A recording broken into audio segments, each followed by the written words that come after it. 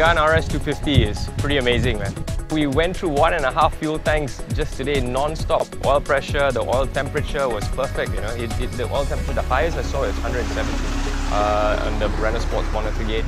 So the car ran flawlessly. The fastest we did was 2 minute 43 when we had a clear run. This car really took me by surprise. The amount of mid-corner grip it had and the adjustability of the chassis, because you know usually front engine cars are quite understeery and you can't really adjust the chassis much yet. This car, you come into the slower corners, you can trail brake in, and the back end rotates, but it doesn't snap out. It rotates, it tightens the line, and you can power through very, very easily, even on the exit. It has so much grip.